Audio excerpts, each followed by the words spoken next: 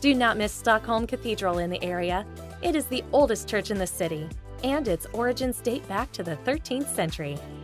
From the beginning, the building has been associated with the Swedish royal family and served as a coronation church for centuries. The tower was built in the early 15th century and was initially intended mainly as a defensive tower.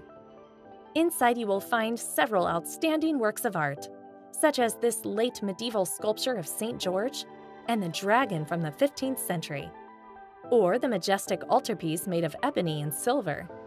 This Baroque masterpiece was completed in Hamburg and donated to the cathedral in 1652.